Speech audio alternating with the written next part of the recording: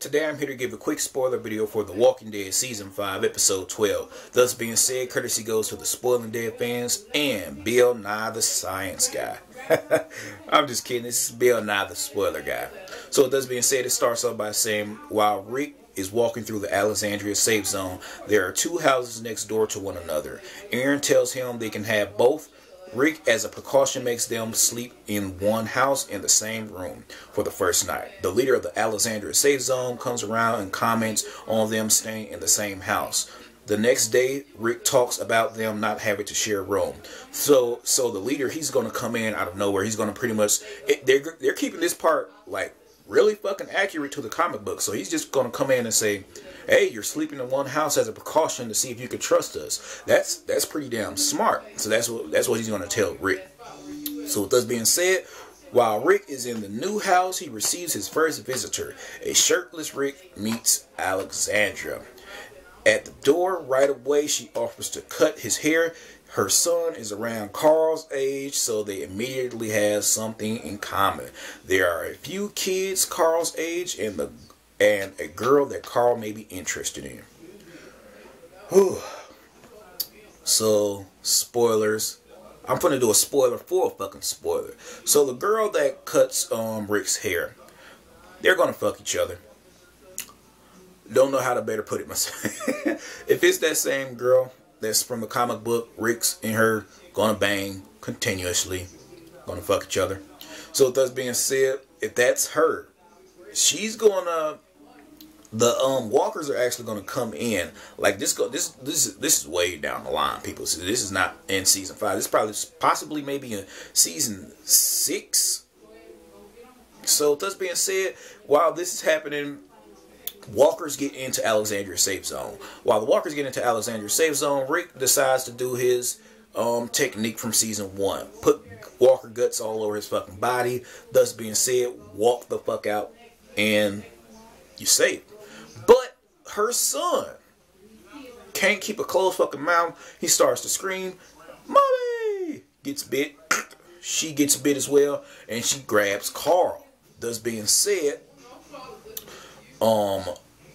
Rick says, "Let go." She's just looking like, "What?" So Rick just says, "Let go of my son," and he cuts her fucking arm off. I'm just looking like, "Oh shit, that shit is crazy." I can't wait to that fucking season so I can see that shit. And where was I? Oh yeah. Each person in this group is given a specific job. Daryl is the only person who doesn't have a job assigned to him and doesn't seem to like this place. He spends a lot of time on the porch. At one point, he skins a possum even though there is plenty of good food to eat. Oh shit, I already know where they look like they're going towards this. Daryl is not going to stay in the Alexandria safe zone.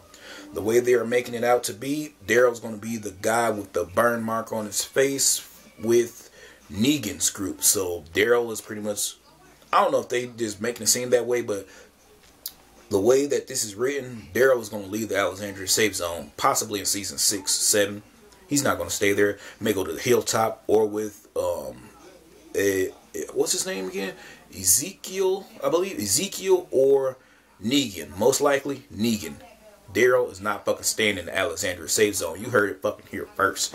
But, thus being said, where was I?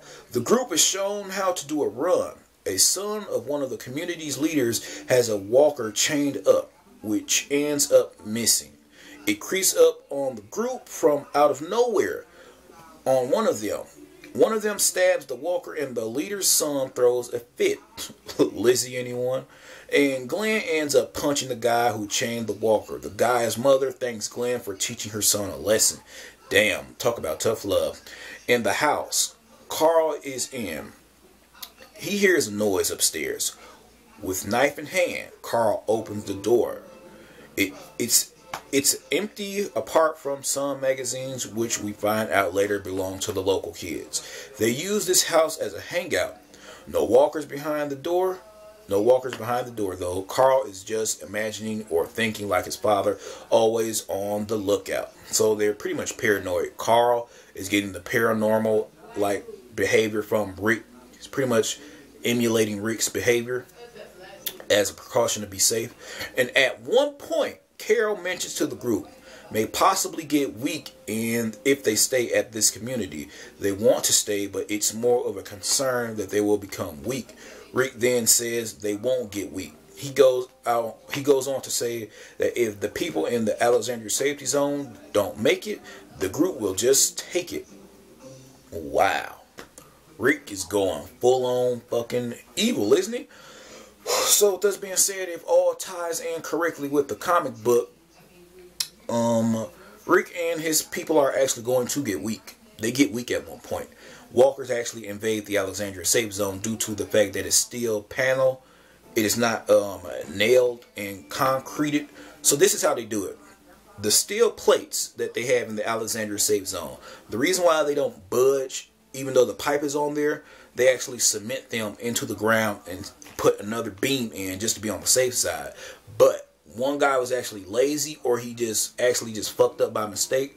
He just hammered that motherfucking gigantic steel beam down. They didn't get to it yet by putting the cement down, so the walkers actually got, you know how walkers get when they get extra hungry. They get more aggressive. They get fucking Super Saiyan-like abilities. So with this being said, the walkers actually got into the Alexandria community by not having that panel cemented into the ground. And Alexandria people from Alexandria, they were actually dying. That's how Rick actually chopped old girl's arm off. A lot of shit happened, man. Just know that the Alexandria safe zone was not always as safe until Rick and them showed up. Also, Rick goes fucking batshit crazy at one point, saying, hey, no one's gonna take this from me and my family. We need this to survive. Actually pulls a gun out on the leader, threatening to end his life as well. Everyone just looked like, whoa, Rick, calm down, buddy. We're safe now. And shit just goes down in season 6, most likely 7. Maybe a lot of filler in season 6 if they don't have that happen in season 6. So with that being said, you guys, hope you guys like this spoiler video of The Walking Dead season 5 episode 12. Don't forget to like, comment, and subscribe. Also share this video and watch an ad or two. Help support the channel.